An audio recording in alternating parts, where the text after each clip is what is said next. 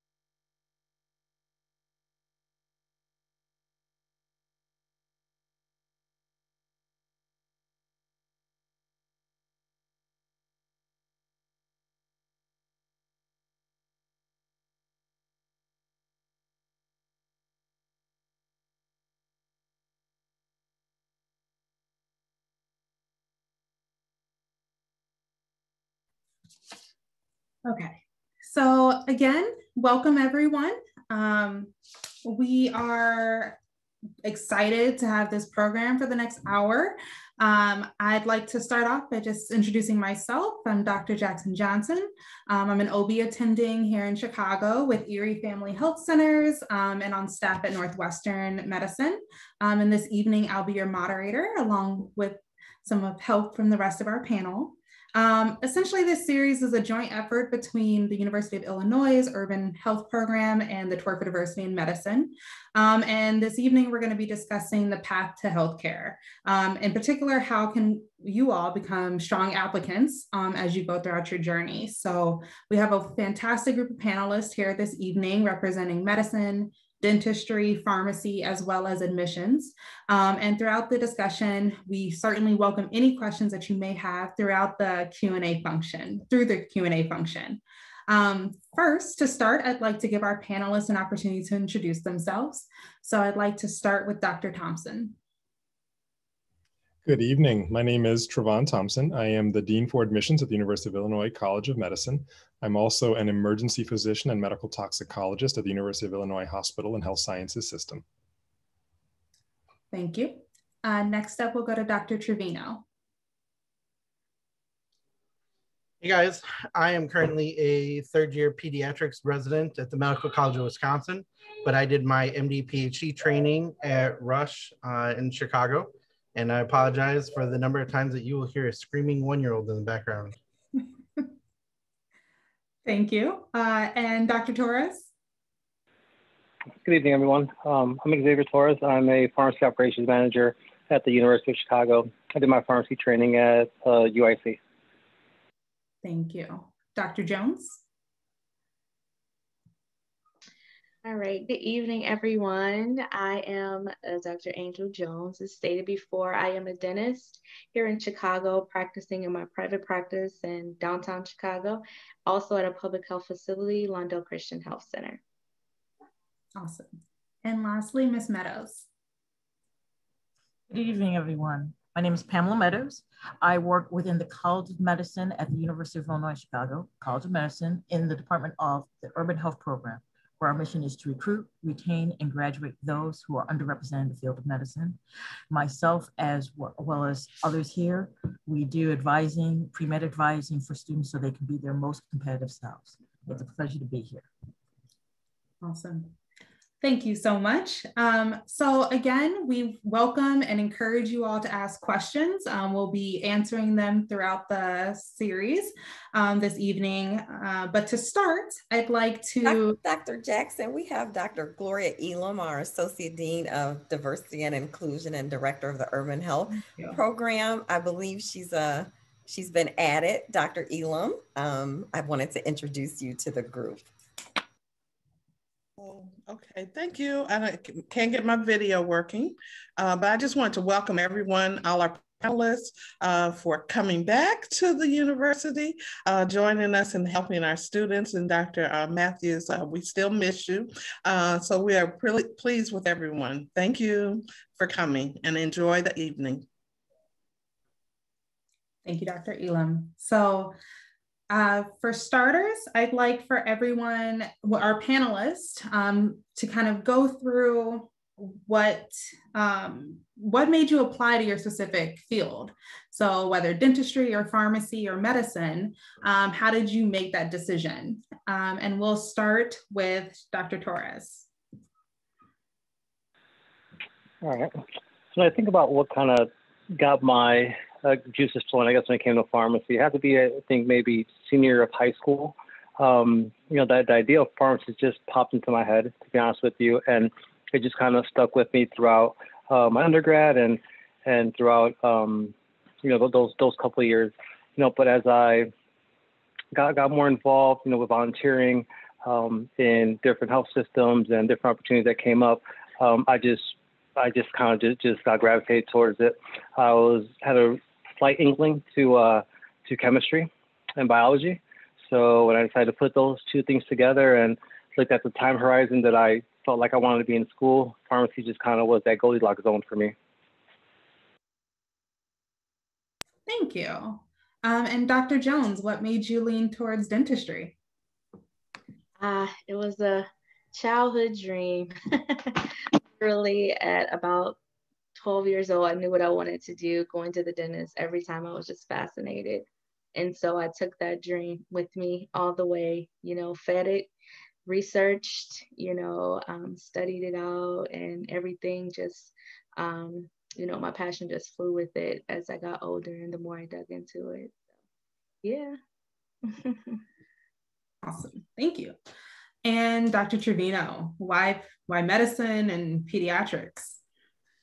So, you know, it's funny, I shared a story similar to a lot of people in terms of, you know, coming from the high school where I was at.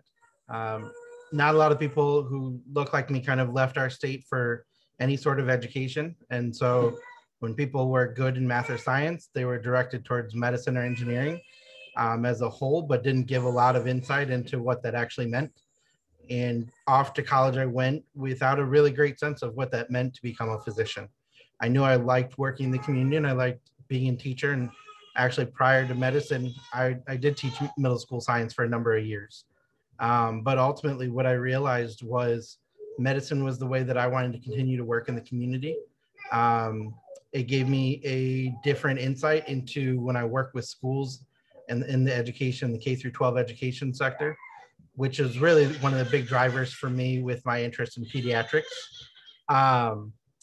And the kind of the funny twist in all of this for me was where research came in, because if you had talked to me prior to medical school about, you know, would I pursue a PhD, I would have thought you were crazy.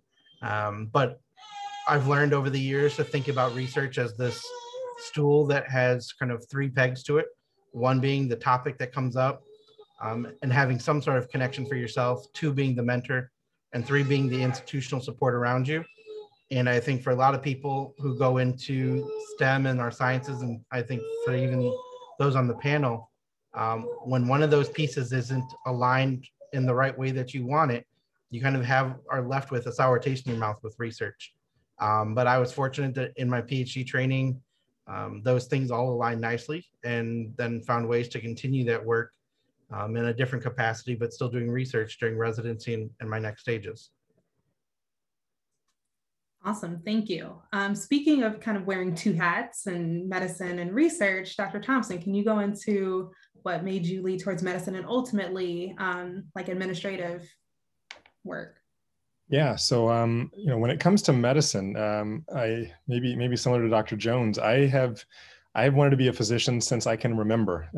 When I was, I don't know, probably as early as I could speak, if you had asked me what I wanted to be when I grew up, the answer was a doctor. Where that came from, I have no idea, but it persisted throughout my life. And I think the more I learned about medicine in general, the more that was solidified. But I can't tell you where that initial spark came from. It's just something that has always been there within me, and I just went with it, so to speak. As it relates to other things that I do, so I'm an emergency physician and medical toxicologist, so I take take care of all manner of emergencies in the emergency department, which and to some degree is a stressful job, but it's one where I tend to enjoy that level of stress. I think there are certain fields in medicine, obstetrics and gynecology being another one, some others like anesthesia and different types of surgery and the like, where there's high pressure, and some of us just seem to thrive in those fields. And that stuck with me as I was going through medical school. Similar to Dr. Torres there, I love pharmacology as a discipline, but not enough to go into it. But it turns out that I was able to marry that interest and become a medical toxicologist, where I get to use a lot of pharmacologic principles as it relates to how poisonings may affect the human body. And so that's how I got into those areas. My field of medical toxicology is what got me into research. I have done poisoning research over the years. And then as I've I've always been interested in academics, kind of started with teaching, then adding in the research. And then the more I started to delve into that, the more I realized that there are opportunities in higher administration within medical education. And that's how I transitioned, or added, not really a transition, added onto the work that I do from an administrative perspective, and has ultimately led so far to me being the Dean for Admissions for the University of Illinois College of Medicine. So kind of another tortuous route to get here, but it's been a great journey kind of along the way getting to where I am today. Great, thank you. Thank you for all those answers. And again, we would love to hear your questions so we can answer them as well. So plug into the Q&A function. But in the meantime, I'd like to ask Ms. Meadows a question. So as an advisor and someone who's very knowledgeable about this process, of course, other panelists have spoken a lot about toxicology, pharmacology, but is focusing on the sciences the way to get yourself into these health professions? Which is important. It's interesting. One of the things when I started venturing more in student advising, and I've been in higher education student advising for over 25 years now. And one of the things I found out when I started to do more pre-med advising is that there are many individuals that are successful physicians, successful healthcare professionals, and they don't particularly love the sciences, some of them, which surprised me at first. But what I learned more was the holistic development, and what was key about health professionals, like they love the service and they love the combination, the fusion of the sciences and helping individuals in this particular format. And it was confirmed as they started to explore more and more. Now, granted, there are many individuals that love the sciences, but it's not a requirement. So one of the things that is really of intrigue, as well as making the candidate more competitive, is how well-rounded they are. How have they explored their interests and pursued them beyond the requirements, the baseline? Yes, there are prerequisites for every particular field that you're venturing into, but how well do you know yourself? We've actually heard two examples right now. We have Dr. Torres and Dr. Thompson, and Dr. Thompson acknowledged a love for pharmacy, and he married that, but not enough. But you found another way to marry that interest. That's perfect. That's exactly what we're looking for. And it's starting that early on, whether it be an undergraduate, whether it be after graduate. So seeing that evidence and how they pursued that interest and that love shows how well they know themselves as a learner, and therefore how well they know themselves. If I could add to that maybe just a little bit, one of my mentors in medical toxicology, for example, was an English major in college. And he is now also the editor-in-chief for one of our main medical toxicology journals. And so, and he's a researcher, he does medical toxicology research as well. But again, it highlights what Pamela was mentioning, that you can marry these interests in various ways. And another anecdote, one of my current medical toxicology fellows was a professional flautist in Europe for a number of years. And so again, how are you a musician and then you become a physician? Well, it certainly can happen. And we do look for that well-roundedness, and having passions in all sorts of areas can certainly come into play in the field of medicine and how you practice medicine. Thank you, Ms. Thompson. Ms. Meadows, I feel like you just described me in college. I was a sociology major, women's studies minor. got through the sciences, but certainly only took what was required. And it kind of led into a career in women's health, certainly, given my interest, but it was more the social aspects of medicine that drew me to the career than necessarily a fundamental deep love of chemistry.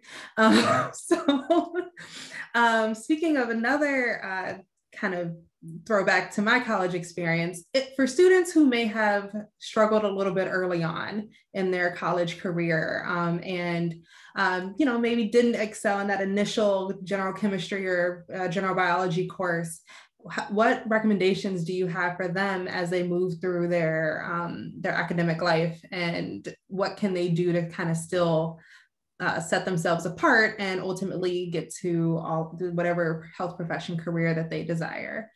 And I'm going to go with Dr. Torres. So when I think about that, I think about, my times, not only in undergrad, but also in pharmacy school. And, there was, I guess, valleys and peaks, of performance and whatnot. And I think when I got to, I guess, those valleys, I would say, what helped me the most was my sense of personal evaluation and assessment, and not becoming too hard with myself when things didn't go my way. I realized that I needed to do things differently, and that might have meant studying differently. That might have meant, asking for extra help, or something along those lines. But sometimes we think that, we can only learn one way, or there's only, certain ways to do things. But, I learned this kind of on the back end of undergrad and definitely into pharmacy school, was that, you have to be flexible. You have to learn yourself. I think part of, a good applicant, right, is to figure, like we spoke on it, learn yourself and figure yourself out. But that's not just on personal passions and things of that nature, but it's also how you work. And, for me personally, I think that's kind of what allowed me to kind of get through those rough times when I didn't, succeed as much as I wanted to. It really came to, to a point where I had to, look in the mirror and say, hey, well, what are you doing that isn't working? Do you have distractions in the background? Do you have different sort of, are you actually a visual learner or more auditory learner, or something along those lines? But it definitely, it pays to kind of really not get down on yourself, but really kind of self-assess. And use all the resources there to you, whether it be YouTube, the internet, and anything else that kind of allows you to learn differently, and always reach out. At the end of the day, reach out to those that are doing better than you, those that your instructors, and be humble and not discouraged about the issues that you might be having.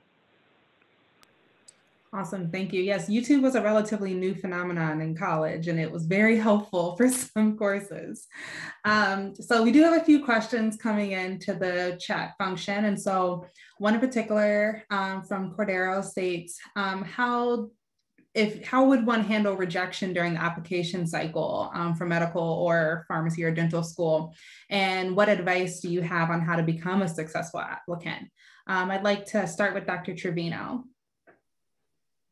So thank you for being open and honest kind of about probably a situation that you might be in.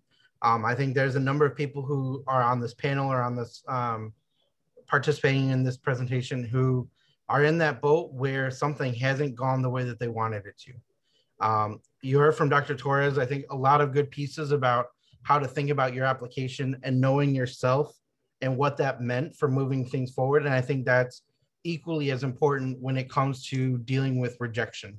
So I myself, most recently, am having to work through not matching into fellowship.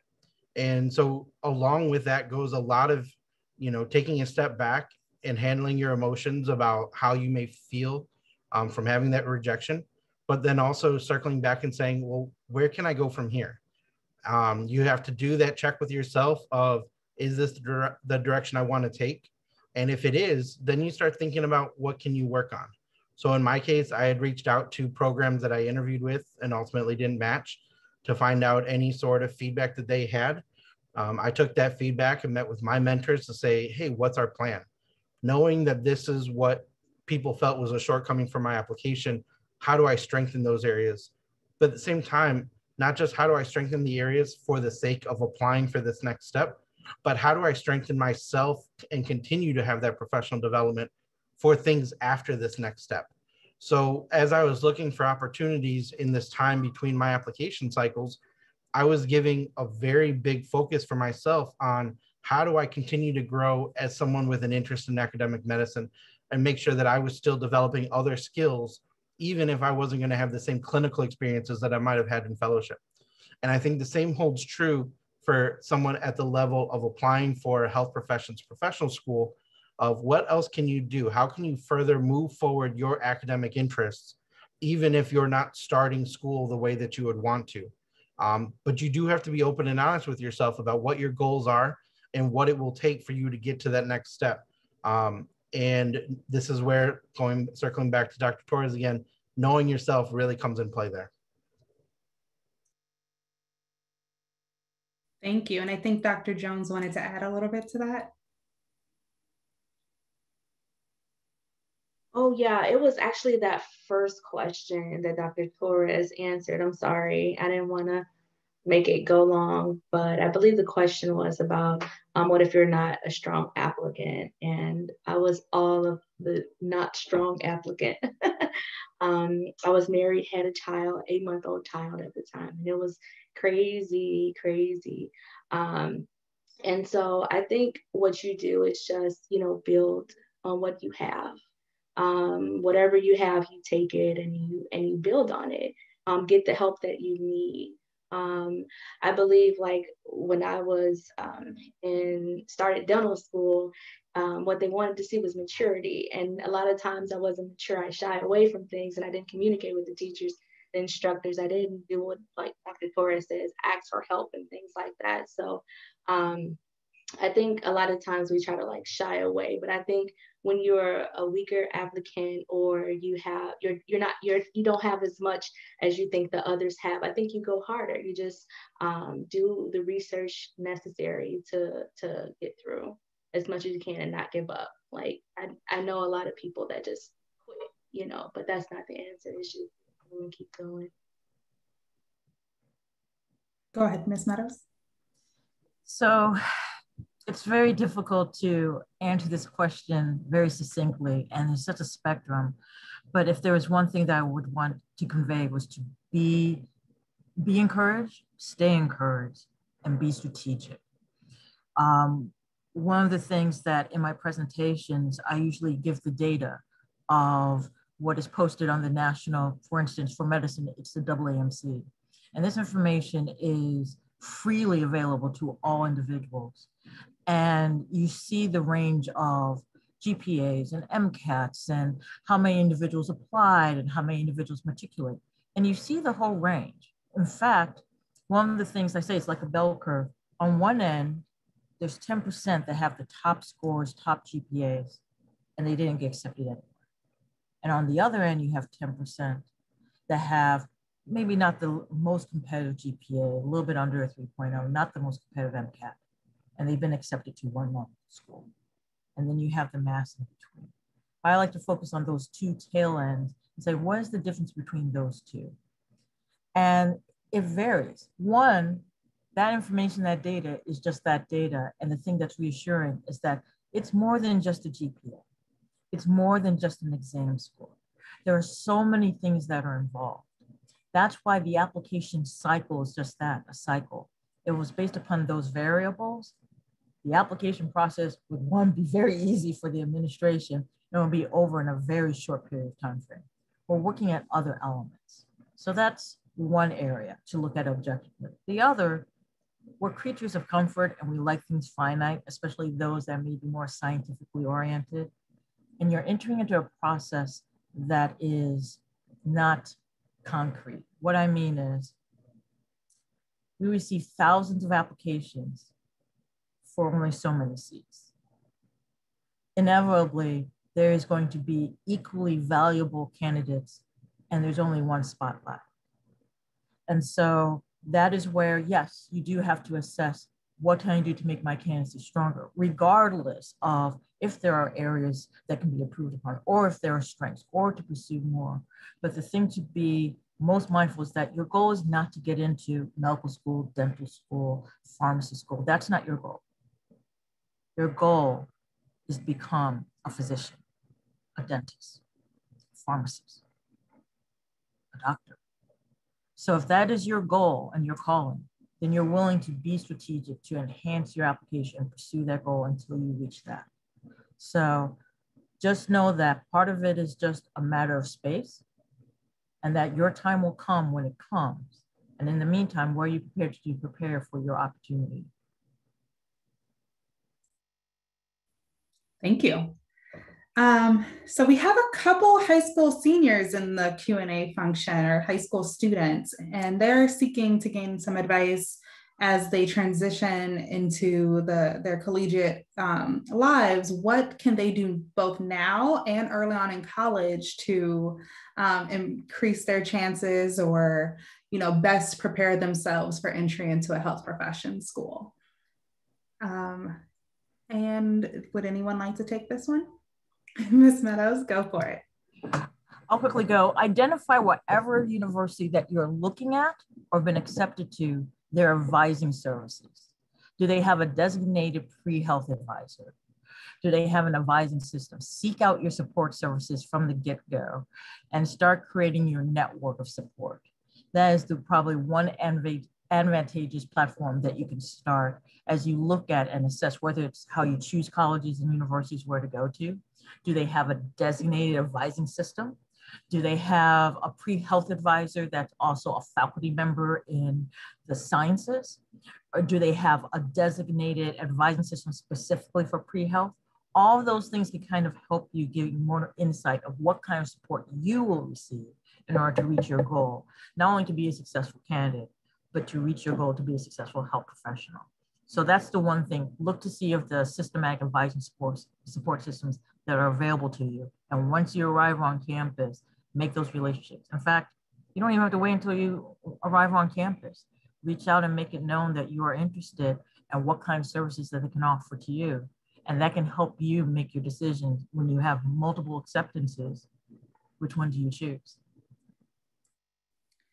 Completely agree. I think I checked in with the pre-health advisors all 5 times that I decided to change my major the first couple of years of college and how that would fit in with my coursework. So Dr. Thompson, anything to share on that topic? I would second everything that Ms. Meadows has said so far, and maybe just add, as you're going through your undergraduate experiences, probably one of the most important things is to, develop your interests as organically as possible and really dive into those. We in admissions are really good at kind of weeding out the box checkers. So those who just do things just for the sake of, I'm pre-med, I'm pre-dental, I'm pre-whatever, I know I have to do this, check, I know I have to do that, check, and they just check the boxes, but there's no true interest there. There's no true development in what your passions are. We can see that shines through on your application. And so go where those passions are. Now, clearly do your prereqs, do the things that you have to do to get to that next stage, but take the time to explore yourself and your passions and those things that really light that fire in you, and do those. Let's say, you really like music, you're a good singer. You don't have to ignore that in college just because you want to be a physician. Take choir classes or join a choir or a performance group or whatever it may be. Explore those passions. That helps round out that human experience. That shows us that you're willing to explore those other aspects of yourselves, and that you're not just there to check a box to get to the next point. And so really take that time to develop, use those college years. I'll tell you from my own experience, I loved my college time. And if you asked me to go back and do it all over again, I would without thinking twice. I loved my time in college. And so enjoy that time and that experience. And again, just develop that sense of self and follow those passions while you're kind of on that journey. So that's the only thing I would add to what Ms. Meadows has said so far. Can I add something?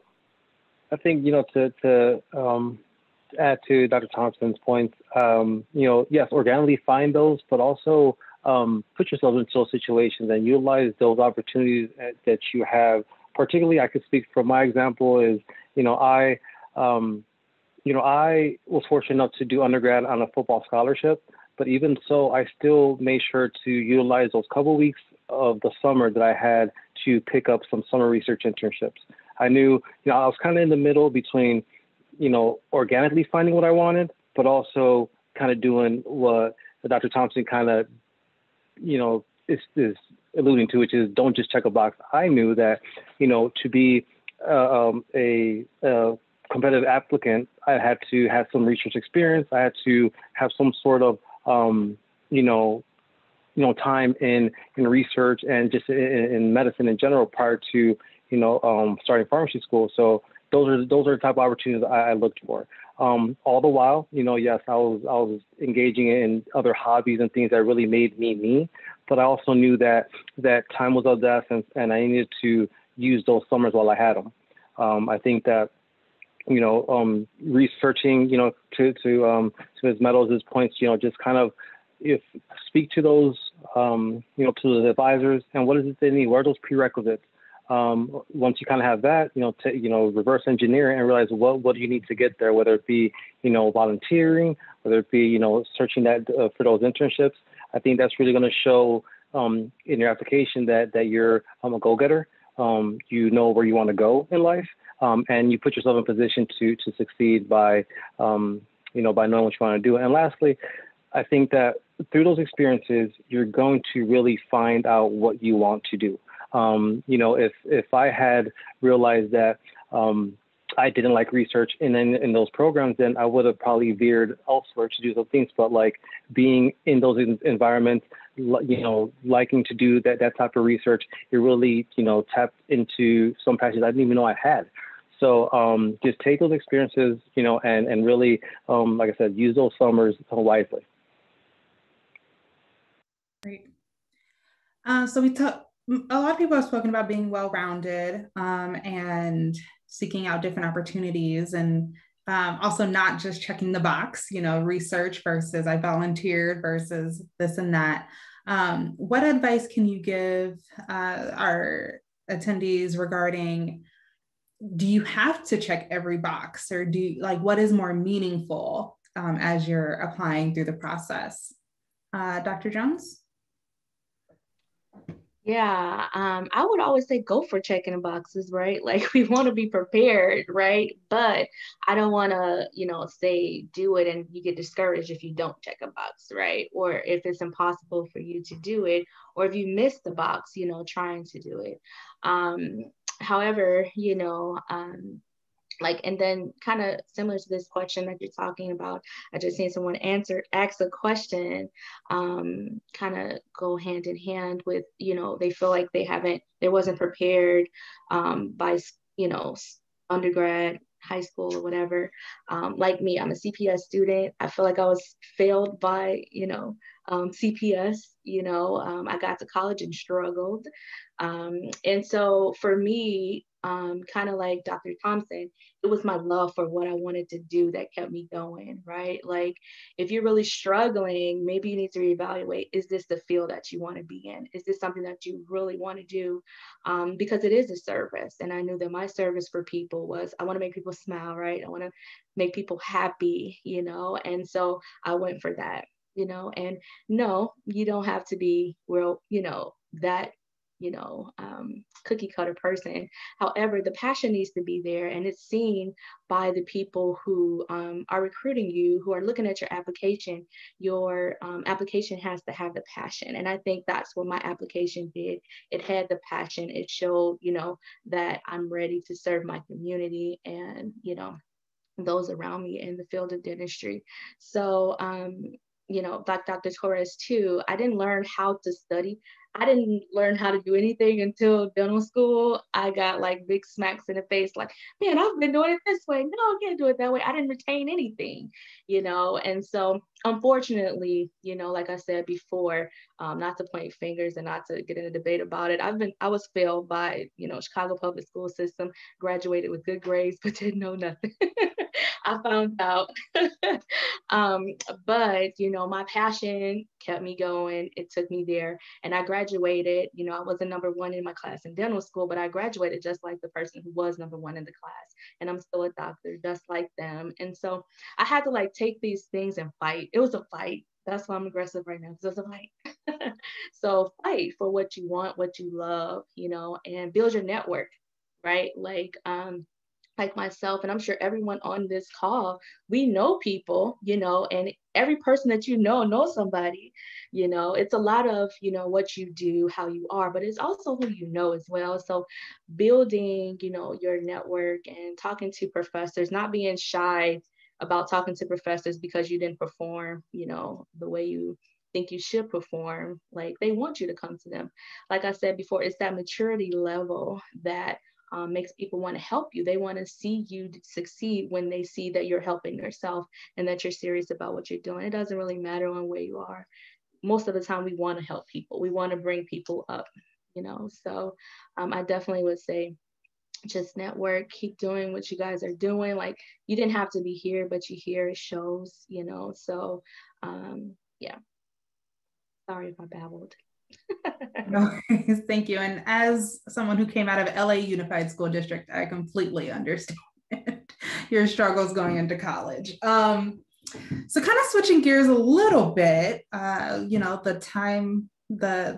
big topic of the times is, of course, COVID, and that has impacted admissions and experiences for students trying to go into the health professions. So can we talk a little bit about how students can best prepare themselves in this virtual time that we're in, and set themselves apart? And also, what are universities and programs doing to accommodate or change how they're doing things in response to COVID? We'll start with Ms. Meadows. Hi. So we've been dealing with the pandemics of COVID as well as racial injustices. It's been an amazing period of time. And with that, I often refer to this time also as a great awakening. So there's been a lot of new initiatives, both regarding safety, both in regards to what is medicine. I think that one of the things that was on display is that this field, these are not individuals that are firemen or policemen where they know when they're signing up for this career, there's a risk in their lives, and they know that up front. We saw and witnessed and observed these health professionals that, because of their commitment to service, that they put their lives on the line to serve others. So with that, there is, I would say, a more heightened attention to, why is this particular field your purpose?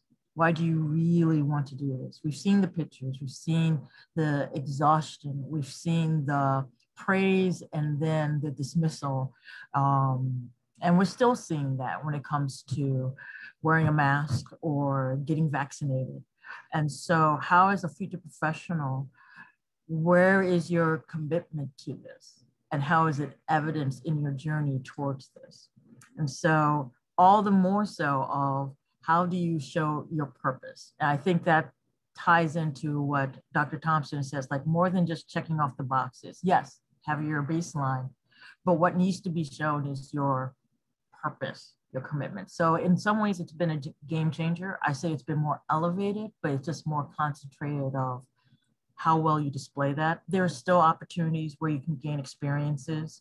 There have been virtual adaptation, but I would say that one major shift is really looking at the application, particularly the personal essay, the activities that display and confirm your interest towards that field. And that really makes you stand out. I think that's going to be spotlighted even more so based upon what we've seen of how this has altered how we value the health professions. Thank you. Thank you. Dr. Thompson, would you like to add anything in particular that perhaps University of Illinois, or I know you have the urban health program, would you like to add anything about what, from a admissions dean standpoint, is being done? Yeah, I can say, when it comes to medical college admissions, at least, there has not been a single unified approach to how the response to COVID has been. So that is sort of the unfortunate piece. Some institutions, some undergraduate institutions, for example, switched to some pass-fail classes and classes that might not have otherwise been pass-fail during the pandemic. The switch to online learning as opposed to in-person learning. and what those modifications may look like on a transcript and that sort of thing. Every medical college is sort of looking at that differently. So unfortunately, there's no single response to that across the board. So in that regard, you would have to look at the schools that you might be interested in and see how they would view whatever changes were sort of forced upon you during the pandemic. And that's sort of an unfortunate reality of the situation. I can tell you from the University of Illinois College of Medicine perspective, we made decisions to be more inclusive rather than less, and really took the time to evaluate each applicant based on their application in total, rather than just say, oh, well, this is a pass-fail class, so I'm not going to look at it. We would look at the whole application, for example, and really try to put everything in context of the pandemic, and really try to, again, try to get the best sense that we can of this applicant, considering the circumstances. Not an easy task, to be sure, but one that we were committed to during this cycle. Our hopes would be that things begin to, in some regard, normalize, in the sense that the classes become more in person as they can, and traditional types of experiences are able to resume, such as maybe volunteering or shadowing and those sorts of things, which we know in a lot of cases were put on halt. At a time where COVID might be going through a homeless shelter, for example, we would not want undergraduate students to be putting themselves at risk, particularly in the early days of the pandemic, when we were not as sure as we are now about what level of personal protective equipment was necessary and those sorts of things. So we try to take all of that into consideration in understanding an applicant for themselves. And again, we hope there is some degree of normalization as we move forward with vaccination and that sort of thing, as we've gotten a better understanding of patterns of spread of the disease and those sorts of things. So we're hopeful for a more normalized future, hopefully pretty soon. But at the same time, our commitment is, again, to consider each applicant for the applicant they are, not just based on a single metric or a single experience and that sort of thing. But I cannot really comment on how other colleges of medicine are doing this, because there is certainly a plurality in what colleges of medicine are looking for. Absolutely, thank you. So I would like to add in a couple students to our discussion. We have students from medicine, dentistry, and pharmacy. So I'd like to we're planning to bring them on board here shortly, and we'll have them introduce themselves, excuse me. We're also going to be having a poll here shortly. So keep an eye out for that for the attendees. It looks like they may be starting to come in.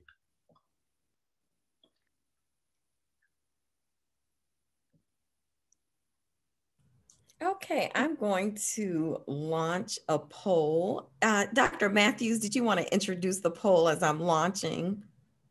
Sure. Thank you so much, everyone, tonight. We've had such a great audience this evening, and we wanted to give everyone an opportunity to be entered into a raffle tonight. One of our very good friends, who's actually part of a panel that we're also co-hosting later this week, Dr. Sunny Nakai, who is an admissions dean out in California. She has written an amazing book called Pre-Med Prep, and we're raffling off a couple copies of her book. So if you are interested, please click yes in this current poll and you'll be entered, and we'll be randomly selecting 3 students this evening, and I'll be reaching out personally to get your address to send you the copy of the book if you are a winner. So thank you so much for joining this evening.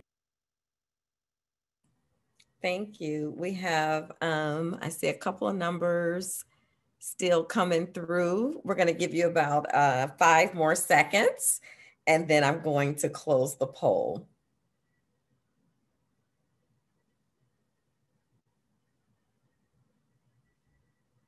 Okay, I'm going to get ready to close the poll, and then we have our professional students who have joined us. And we're going to have them go ahead and introduce themselves. Dr. Jackson, I'll let you take over. Thank you. Let's go ahead and start with Delashawn Fisher. Hello, everyone. My name is Delashawn Fisher. work here at Pharmacy UIC. Just a little bit about me. I'm originally from Chicago, born and raised. So I can speak to the CPS school system that was spoke about earlier.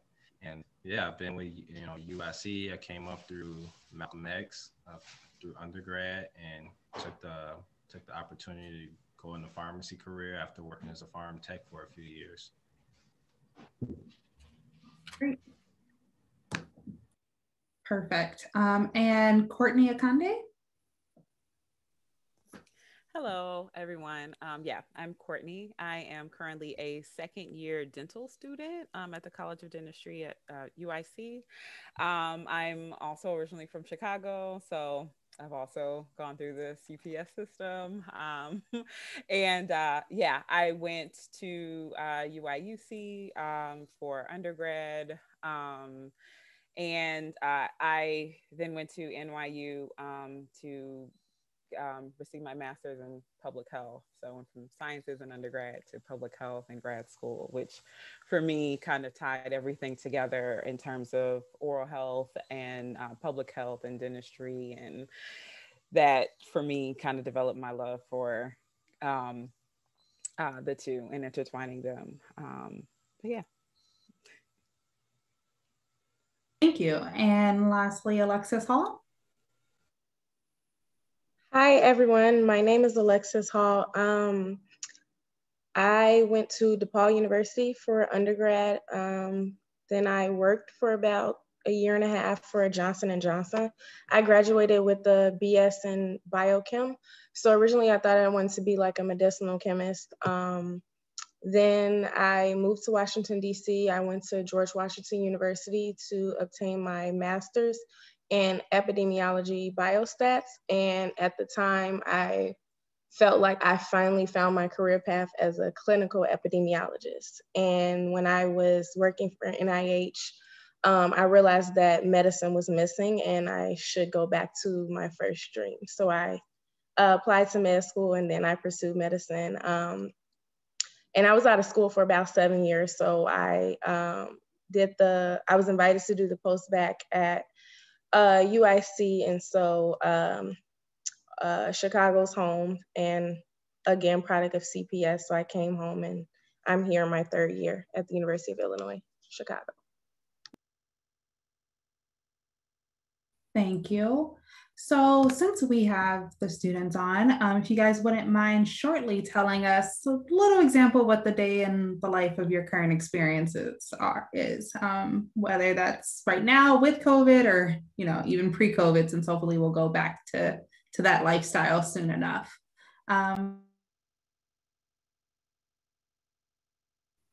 Sorry, Courtney. Sure. So I can kind of speak to both. So pre-COVID, for dental school, we had classes from 8 a.m. to 4:30 p.m. 5 days a week, which was a mix of having actual classroom learning from professors, and then we'd have a mix of lab work, and clinical work, practicing on mannequins, for starting off with like wax ups and getting the proper shapes and contours, et cetera, of how teeth are initially, just like in the beginning. And then clinical work from learning how to prepare restorations for both with composite and amalgam.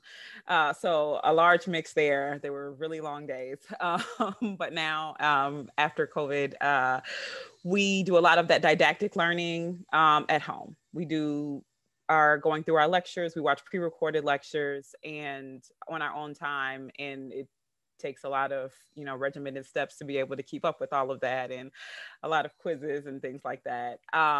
But we still do go in now. They're starting to, with the restrictions being a little loosened up, having more time in school to work on lab activities and clinical activities, but a lot less time than before. But yeah, overall, that's how it's looking right now. Great, thank you. Alexis or Delashawn, anything additional or different necessarily than the dental experience that you'd like to share? I can speak for medicine. Prior to COVID, I was primarily I was studying for step one actually. So that time was spent like 13 hours a day studying. But prior to that, I was in preclinical years. So for like the first year and a half, I had a mixture of going to class for TBLs or listening to recorded lectures, or basically using whatever resources I needed to sort of study. Then after COVID was still ongoing, but the university allowed us to start up our clinical rotations. So although they were abbreviated, as in like some were went from 8 weeks to now 6 weeks, pretty much it honestly depends on what rotation you're on. Like today actually is my first day of OBGYN. So the hours are pretty long, pretty rough. It could be anywhere from 5:30, 6 a.m. to 6, 7 o'clock at night. I just finished psych, and so psych was more of your standard like 8 to 4, sometimes 8 to noon. Surgery, you know, I was there sometimes 4:30 in the morning, and I left at 6, 7 o'clock at night. So it honestly varies, but you're there, you're in some sort of clinic anywhere from 5 to 6 days a week. And that's pretty much, and then you're studying in between.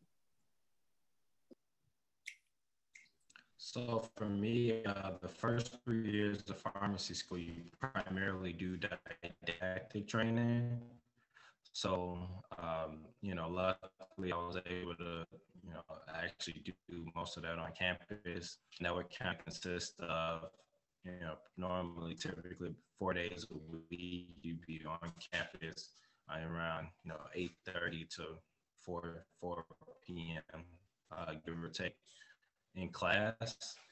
And you spend 1 day a week normally at different sites with pharmacies, normally the hospital, community sites, or kind of, you know, different areas like that. So I'm currently in my last year, and that's where we do all of our clinical experiences. So we work in different disciplines of pharmacy. So the core ones consist of a hospital, medicine rotation, community rotation, and blanking on the fourth one. And then you also get 3 electives, and I chose ambulatory care. That's also a course. So I did ambulatory care for the advanced elective, and I also did administrative and academia. So, you know, you basically have 8 or 6 week rotations, and you get 1 rotation off, so you kind of go through all those different disciplines during that time. Oh, thank you. So we're nearing the end of our program. It's about 5 minutes before we're gonna jump off. I wanted to give anyone an opportunity to briefly give any last minute tidbits or advice.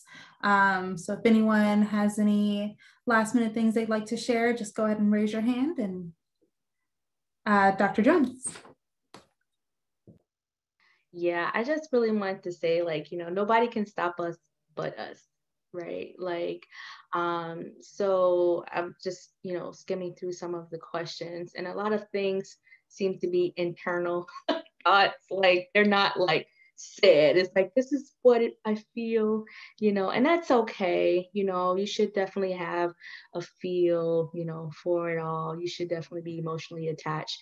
But at the end of the day, it's all about the facts. Like, there are people that get in dental school who are not qualified. There are some that get, medical school too, that are not like so-called qualified. And there are some who are, you know, and so we definitely want to make sure that we are, you know, not giving up.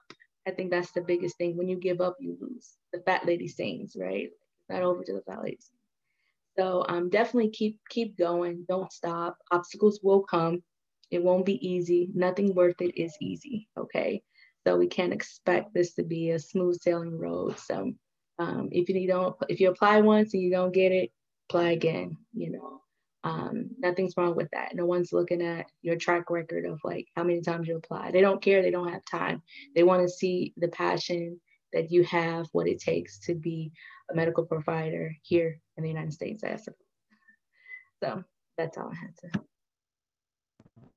Yeah, to add to that from the student perspective, definitely, you know, like throughout my time, there's always times where you doubt yourself. I doubted myself sometimes to see if you know, kind of believing that I could get in. And once I got in, it was like, can I do this? And then, you know, kind of coming on the other side, it's like, oh, you know, now I'm through school. Like, what does that look like on the other side for me? Like, can I, you know, be a good pharmacist? So there's always going to be like that fear of uncertainty. But if you're committed to, you know, knowing that this is what you want to do, then just pursue it anyways and do whatever it takes.